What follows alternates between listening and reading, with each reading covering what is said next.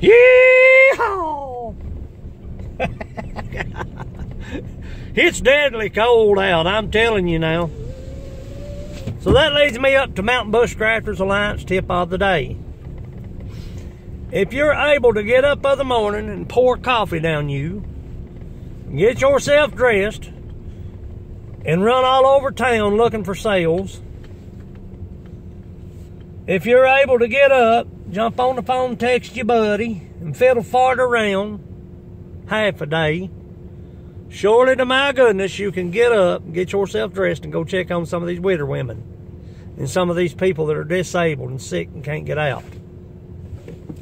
Making sure that they're fed and they've got water and they're warm and okay. Surely to goodness you can do that. We spend a lot of time on our own needs and not so much as the needs. I'm not saying the wants of others, the needs of others. But that's Roland Smith, Mountain Bushcrafters Alliance. Telling it like it is, tip of the day. Get out and check on these people that are shut in and not able to get out. Go farther, stay longer. Catch you out in the field.